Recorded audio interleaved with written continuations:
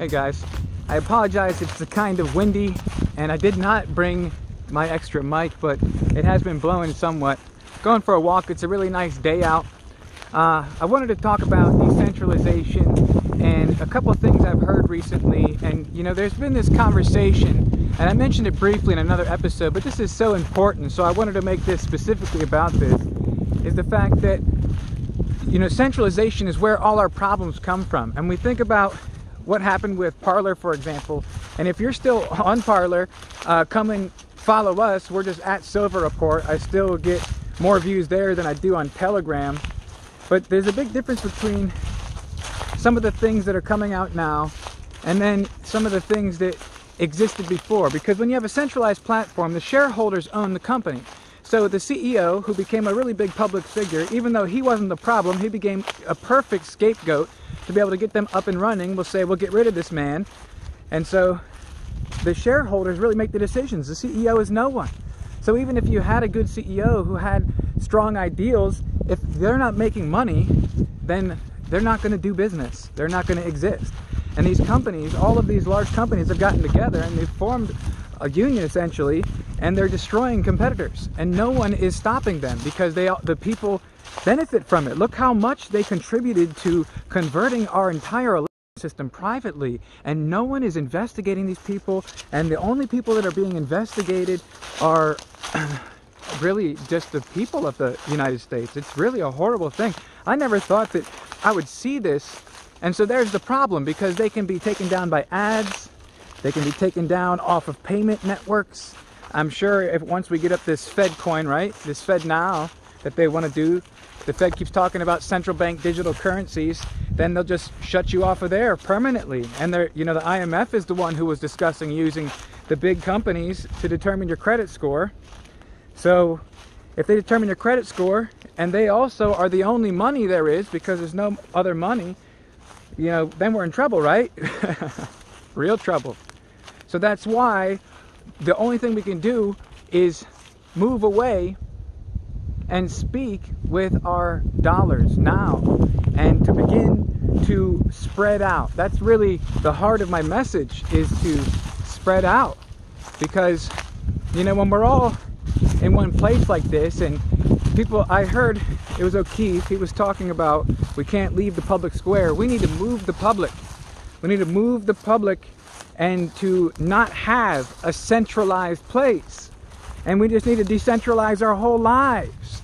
And you know, really there are some decentralized platforms like Presearch. I'm not sure if you guys have heard of that, but that's what I use now, and it's awesome because it has an extension right in your web browser, and you get paid in a cryptocurrency called P-R-E, and just for searching. So all my search activity I do on my desktop, it just goes right through there, and I'm automatically just making money, a cryptocurrency. How great. And things like LBRY, I've been posting videos on there, and you have a cryptocurrency that's been rising in value. And because it's a decentralized platform, they say that it's, you know, censorship resistant, not proof, I guess. I don't know, they said that would be impossible to do that. But they said they've tried to design it so that no one at the top can really control it. So that it could be something where it would be true decentralized, open, on the blockchain, publicly available content. So when you have a channel on there, you're essentially posting a catalog, and people will download it. So that's why it downloads in the background, because it's just a catalog. So unlike some of these other platforms where they need hosting, all these, it's like an entirely different system. They call it the next generation, but these are things we need to start thinking about, because eventually we're going to get kicked off of everywhere. You know, I had that video that apparently couldn't be on Rumble, and people all talk up Rumble, and all the famous people talk up Rumble, but again, all it takes is just a little bit of pressure. A little bit of pressure, and you see what they do, because they bully, and all of a sudden they're running 20, 30 articles about you. And there are some people still in our country who think that that is the news, and they run 20 or 30 articles about you, about how horrible you are, how you're abusing your employees. I think that, I don't know, maybe does it look like they're kind of turning against Elon? I don't know, because they were really pumping this guy up for years, and then all of a sudden seems like maybe he might have rocked the boat or something. Who knows? There's a big crazy struggle happening right now, and all of these things, if they were to become a threat, they could be bought, they could be purchased, and so that's why we just need to decentralize our whole life. And that was a decentralized search program, the Presearch, and it also shows you all of the different search engines. So you can search any of your favorite search engines on there, and you can search things like even Twitter if you wanted to look at videos or something. It has a search engine specifically for that. So it's actually pretty awesome as it is. And all these things are great because if we keep things, the status quo, the way things are going intact, I mean, obviously guys, guess what? We lose. These people have so much money, and we can't let them. We can't let the Federal Reserve or the IMF or the World Bank or any of these banks control money anymore. We can't.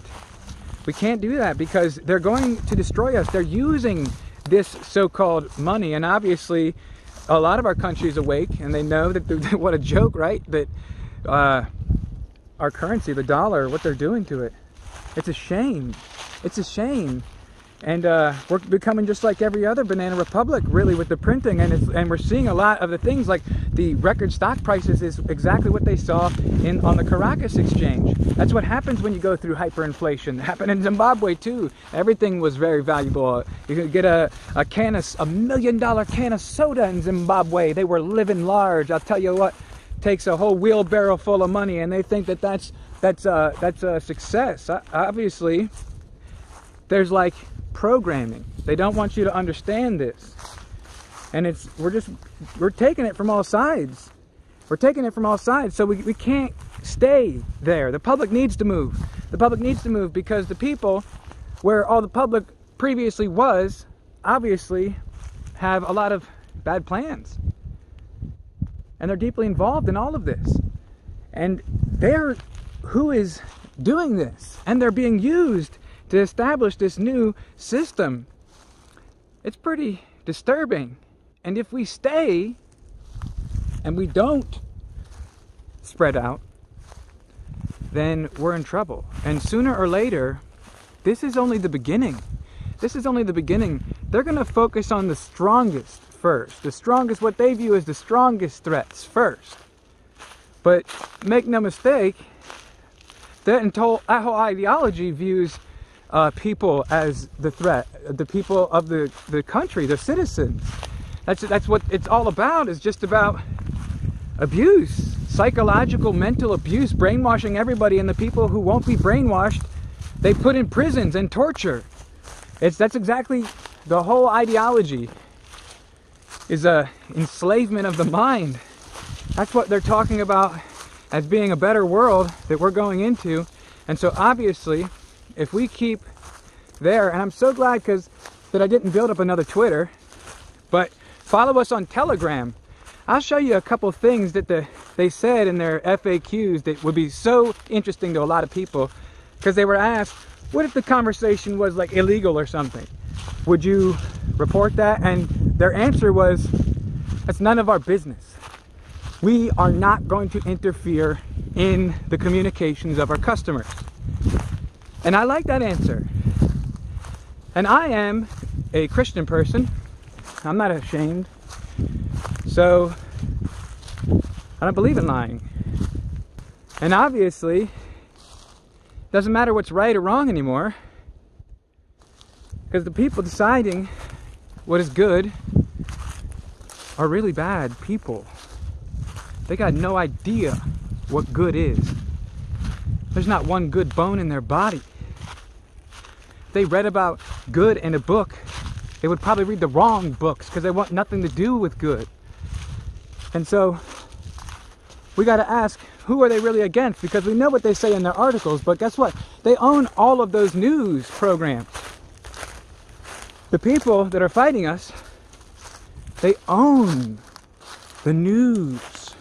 So they create our reality if we believe it and take it as news, but that's not what it is. It's just, they need to have a voice in the world, right? Because they're rich.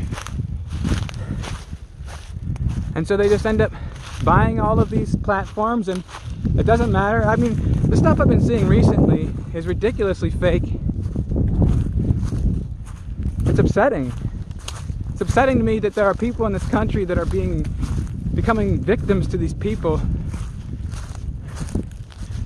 because they've painted this whole false reality about what's happening in our country, and they're painting the people as the enemy, just like I said. So we have to spread out. We have to move with our dollars. We have to use different places because we are the power. We are the power. We're the people. We are who uses all of their programs. I don't know. Just make sure to come over and subscribe to us on LBRY while you still have the chance. And I think it's a great alternative. It's a real viable one. And I'll leave a link in the description about that, because that's what you have to do. We see whenever power gets really isolated into the hands of a few people, but if we simply sit back and just continue using these programs after there's so many people who are disgusted with what they've been doing recently, there's no way that I could ever go back to even, Fox. There's no way. Not after this. Not after this. These people are liars. They're liars. It's disgusting. They have no shame. And they are ruining a whole generation of children, of young people who believe them because everything they say is lies. All of their news is lies. And they're the ones who are the authoritative sources, and it's just doing tremendous damage, and they're erasing everything that is useful. Like when you try to look up videos of real things that people said, if it's people that are connected to them, you can't find the videos anymore. All you find is just pieces describing why it's all fake. You just find stupid articles written, oh, that never happened. Oh, it did happen. I'm trying to find the video. Thank you for hiding it from me. And it doesn't matter. It doesn't mean it didn't really happen. Anytime I see something that's like really good and I'm looking at it and I'm like, wow, I can't believe this is on here. I don't think it'll last long. I always download it because, it's probably going to get deleted. And if we just let that keep happening and live in a world like that, guess what? We're already in one of those mind slave nations. And then we got to escape. It's too late, right? And so we have to vote with our dollars, vote with our feet.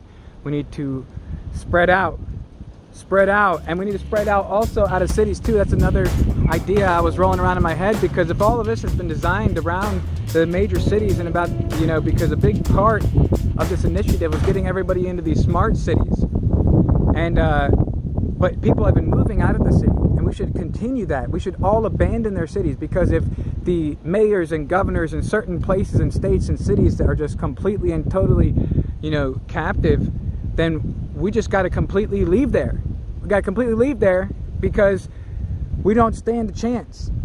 We don't stand a chance in those places, and we just got to move and abandon those places. That way they lose their power. They all end up with economic problems.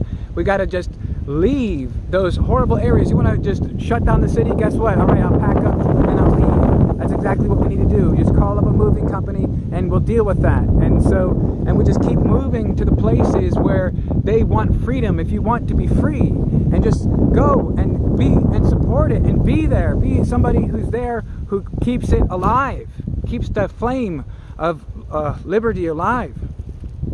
And to join with like-minded people, because as a unit we're stronger, organizing we're stronger, and obviously in some places you might not even have a voice. And if we just spread out and take the power from the cities and create new cities or new larger towns or small cities with everyone moving to different places, will revive the economy. Because look how good it's doing for housing prices. It's not just the inflation, it's also all of that moving activity. There's a lot of activity going on because of this exodus, and it is positive for small towns, and we need to keep that going and turn them into medium-sized and then large towns and then small cities, and keep that going so we take the power away from where they've established their plan. They have the right people in the right places in all of the current power structures. So we just got to move like a waves. Like if you really reject it, as so many people clearly do, as this year taught us in the numbers, it's amazing how many people said no, and it's amazing. But just move. Like a big wave of everyone moving at once and spreading out and getting away from these smart cities and these places they've built and designed. They've been training for years to control masses of peoples in these areas. So if we go to where that doesn't exist yet and spread out, we change the plan and we have that power and we disrupt all of it right there. And so that's what we can't do, what they want us to do, which is to just go along and just let it happen. We got to spread out. As always, stay safe.